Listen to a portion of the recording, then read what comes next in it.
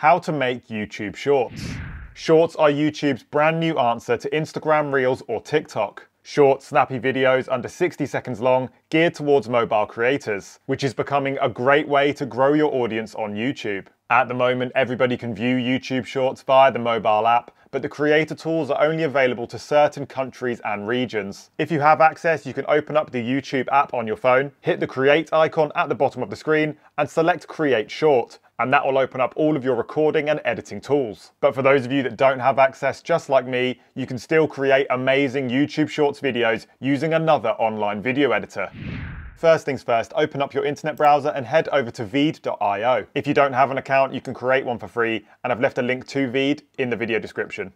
Once you're set up on the home page, select Upload your video, then upload a file. Now select your video clip from your computer and hit Open. And once it's uploaded, you'll see your clip sitting down in the video timeline. Now, as you can see, my video is in the usual shape for a normal YouTube video, but I want to change it into that vertical shape, which is the same as an Instagram story or a TikTok. To change the size, just go over to the project settings over on the left-hand side, and in the drop-down menu under size, scroll through the options and find story or TikTok. And as you can see, if you select one, it will automatically change the shape of the video canvas. Now I want to fill the frame with my whole video so there's no black bars on the top and bottom. And to do this, I'm just going to select the video on the canvas, and then under transformations on the left-hand side, I'm just going to select fill the canvas. And if you want to add some more clips into a sequence, just go down to the video timeline and select the plus icon on the right-hand side. And from here, you can select another file from your computer and it will be automatically added to your timeline.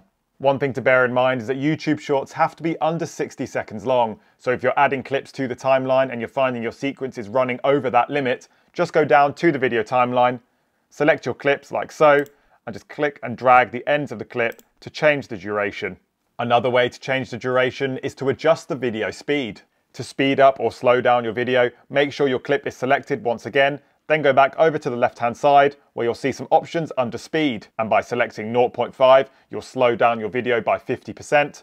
And by selecting the other options like 1.5 or 2, you'll speed up your video. Now let's add some music.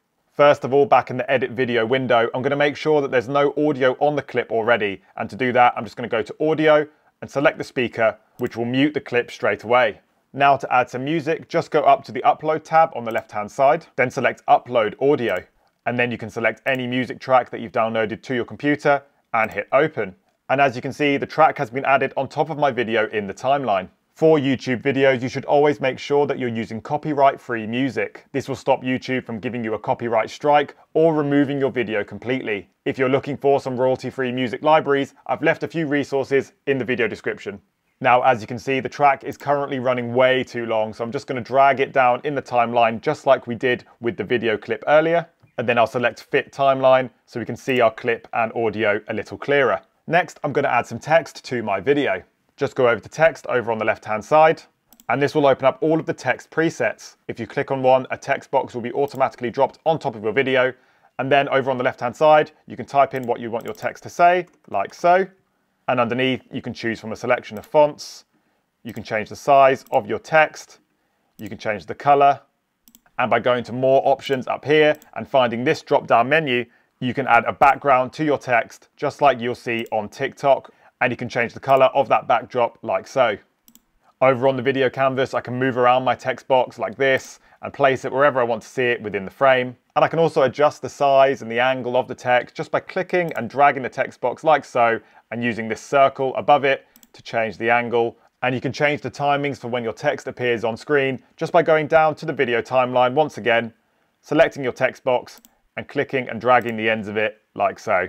You can add as many text layers as you want just by going over to the left-hand side and selecting Add New Text. You can also add some nice filters to your video by going over to the left-hand side and selecting Filters. And in this first menu, you have some options for some color grading looks.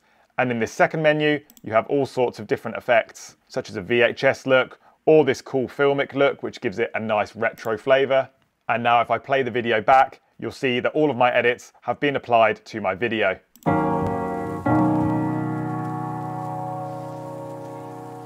When you're done editing, just go to the top right-hand corner of the screen and select Export, and then Export Video, and the editing software will now render out your final file. On this next page, you can review your video one more time by pressing play. And if you're happy, just go over to the right-hand side and select Download MP4, which downloads your final video to your computer. And now we're ready to upload this to YouTube. Log into YouTube and select the camera icon in the top right corner. Then select Upload Video.